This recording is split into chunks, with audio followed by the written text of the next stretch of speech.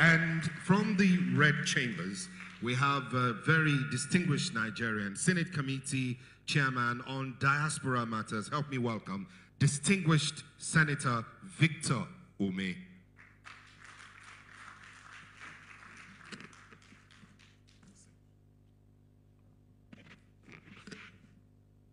Thank you very much. Good afternoon, everyone.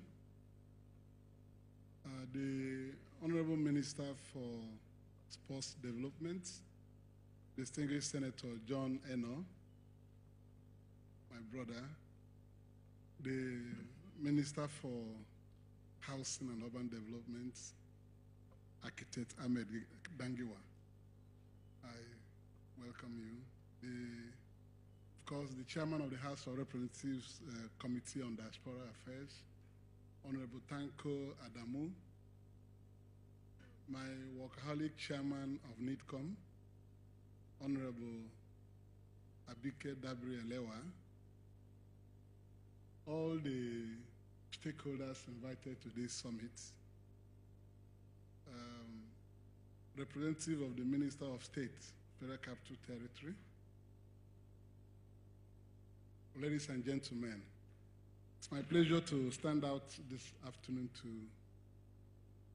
make just a brief remark on this very important summit, Nigeria Diaspora Investment Summit, organized by Nigerians in Diaspora Commission.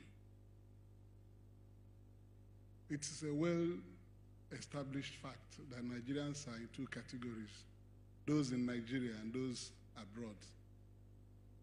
Those of us who are in Nigeria were already at home, working very hard to see how we can drive the much needed change in Nigeria. The very critical, important component in this effort will be what we'll be able to bring in from Nigerians in the diaspora. The Nigerians in the diaspora are in better economies as things have unfolded. Nigeria has an ailing economy, and it's a collective responsibility for all of us to drive Nigeria to the required place of comfort and development.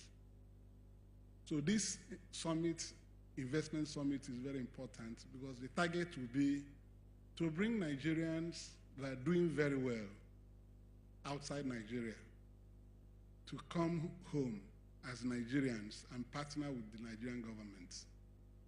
The government we have in place today is very hungry to bring about the desired change from what we are seeing so far. And therefore, there are no better partners in this effort than Nigerians that are well placed outside Nigeria, who are driving business and very prominent developments globally. In America, we have Nigerians at the top of many corporations, either as vice president, as executive director.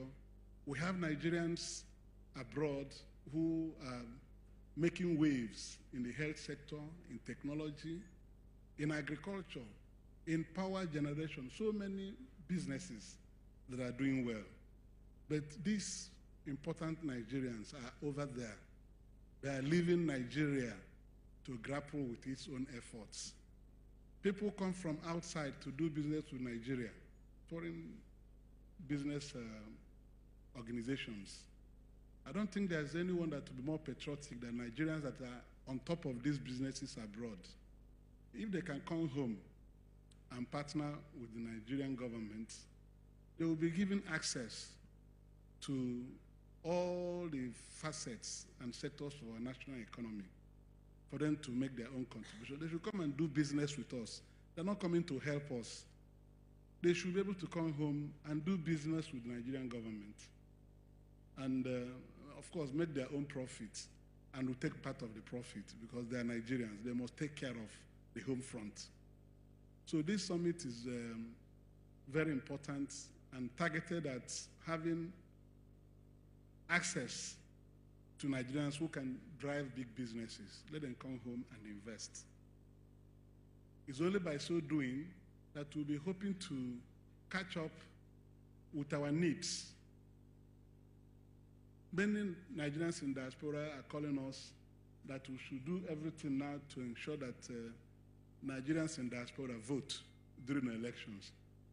It's very important, but the most critical thing is for them to help drive the process of development here.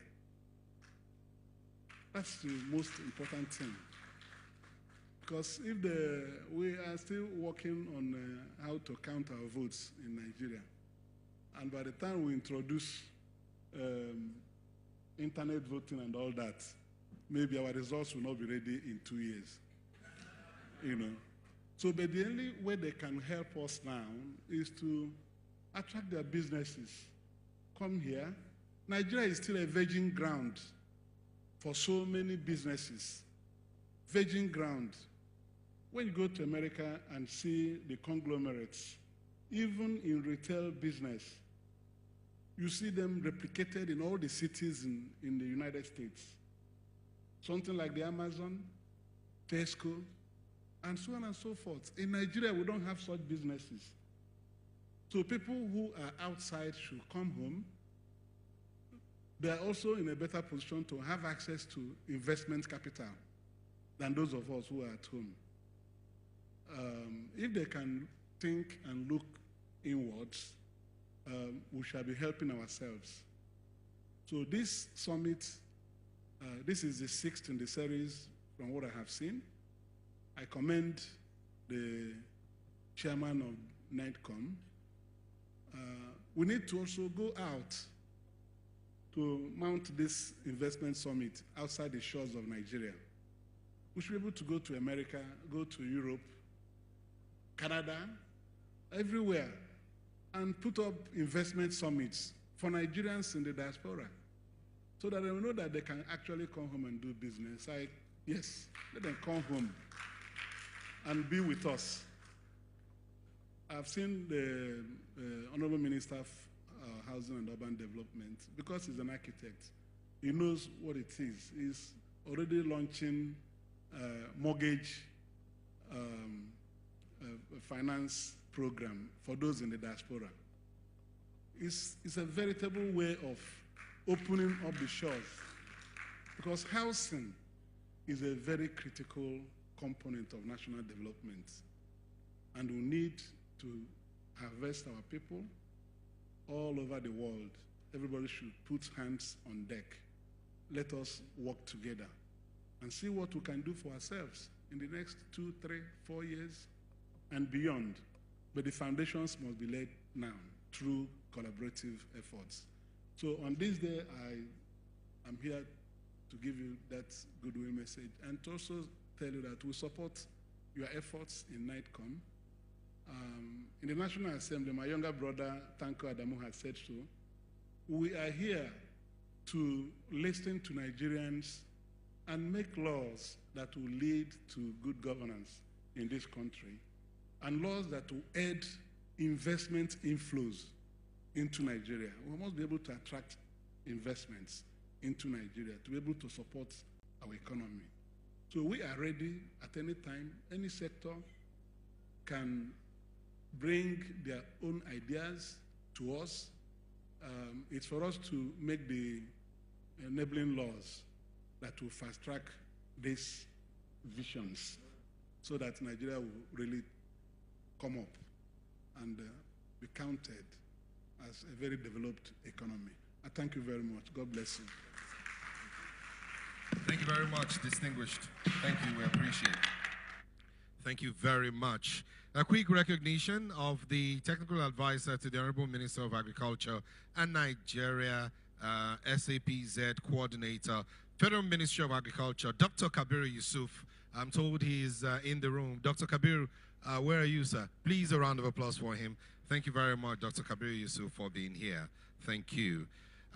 Distinguished ladies and gentlemen, we'll take a very brief remark from the Executive Governor of Rivers State, His Excellency Similaye Joseph Ubara, represented by Mr. Joe Johnson, Information and Communication Commissioner. Please welcome him with a round of applause.